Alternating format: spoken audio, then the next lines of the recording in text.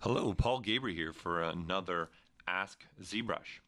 So we had the question sent in to us, how can I keep my UVs after completing a merge visible?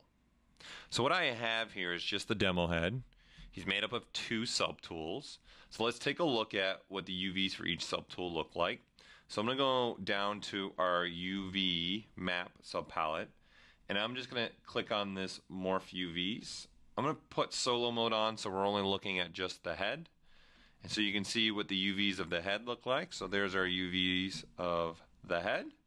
So we'll morph UV back to the 3D model. And then I'm going to hit the down arrow key to select the subtool below the head, which is the eyes and the teeth.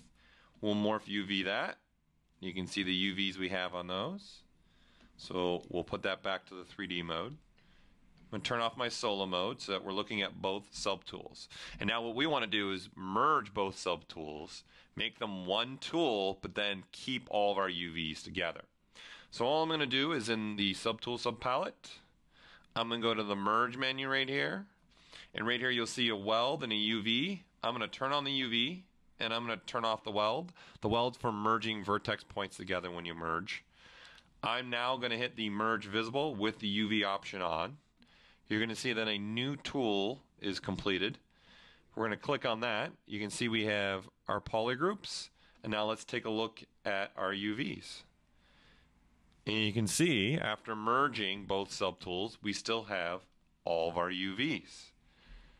And that's how you can merge and keep your UVs. Please continue to send in your Twitter questions to #AskZBrush. Thank you and happy ZBrushing.